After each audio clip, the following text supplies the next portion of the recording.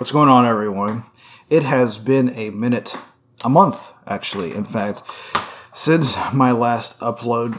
What I think I'm going to do is I'm actually going to upload a separate video that's probably going to go up before this one, talking about like what exactly happened and why I had to stop doing the Barbell Brigade power building program. I might return to it eventually, maybe one day, but for now I'm definitely taking a step back. And I'm going to do my own split, kind of, for a minute. I take one sip of water and I spill it all over my shirt. Fantastic. So a month ago, I kind of started to cut again, and I've been more consistent than I have been in the past, but still not 100%, which isn't like the end of the world when it comes to the beginning of a giant fat loss phase like this. Like if you're obese, right?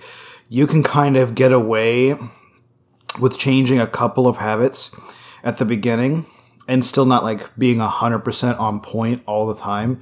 You can get away with that and you can still make progress, and that's what I've done.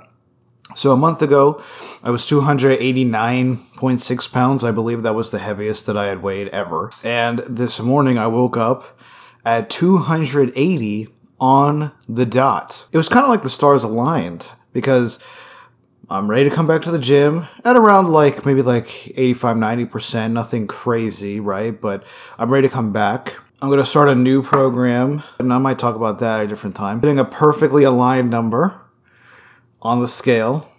It's kind of, it's interesting. Trying to change a lot of things about myself. More so in just the fitness realm, but also in my life. Anyway, so basically what I've done, of course, is lose 10 pounds in 1 month, which is, you know, most people would consider that to be pretty reasonable, actually. That's kind of a good rate to lose 10 pounds in a month. If you're a leaner person, for instance, and you're going from, say, a 20% body fat to 12% body fat, that's a pretty respectable amount of weight loss per week. I shouldn't complain, but I knew it could be better theoretically. Now, what have I been doing to achieve this? Well, basically, I've been, very simply, really, increasing my activity level. I've been going for like a 30 to 40 minute walk relatively consistently for like the past 2 weeks. And that is what really took my weight down. I was very surprised to see that something that was very low intensity, not difficult whatsoever, but just moving, really jacked up my activity level to the point where I was starting to shed pounds. Of course, I've also been tracking my nutrition. Not 100% consistently, but I would say the majority of the time I'm tracking. When I do track, I'm eating about 2,400 calories. The way that I've structured my day is essentially, I didn't do this on purpose, but it just so happened to be this way. Essentially, I'm intermittent fasting. My first meal usually isn't until about noon, or even today it wasn't until about 1:30. I didn't eat until 1:30. And that's just the way that it just works out. It's not like I'm trying to do that. It's just the way that it works out. And I'm trying to go to bed before midnight. And, you know, it's just hard to like fit all that food, especially all that protein, because it's just, sometimes it's like, depending on the protein that you're eating, it's just so difficult to just eat all that fucking food.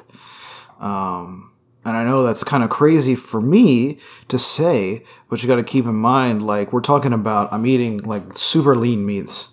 I'm eating like really lean beef, like 96.4, ground turkey, that's pretty lean, chicken breast, egg whites also, which I hate egg whites. It's kind of the point where I've been drinking them because I can't stand the texture of them anymore. Whole grains, you know, every now and again I'll throw some beans in there.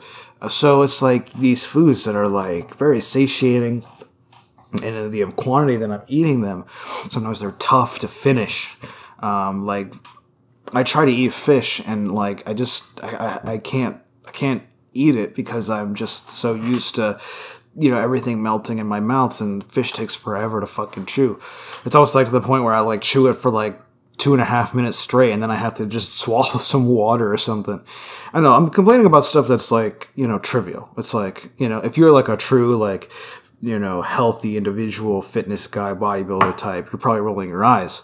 But you gotta understand, like, there's a reason I got so fat. There's a reason I've like gained all this weight, and you know, it's like I'm just eating this food that is like very fatty, so it's easy to consume. It's not very high quality, so it like breaks down really easy in your mouth and you don't have to chew. Or it's so delicious because it's extremely savory, it's extremely sweet, you know, that I don't mind, you know, if it's tough to eat, even though usually those things are not tough to eat. And I can down them really, really easy because it's like I want to eat more of it. Whereas, you know, you put a plate of fucking cod in front of me and I'm like, okay, I'm trying. I know I should stop being a bitch about it, but I mean, you know, you have to unlearn the bitch. You know what I'm saying? It's tough. Now, this is wildly more successful than any other cut that I've had in the last few years, but I still am hesitant to call this a success just yet because I'm afraid that if I don't lose 15, which I think is the cutoff for me, is like, okay, now we're successful.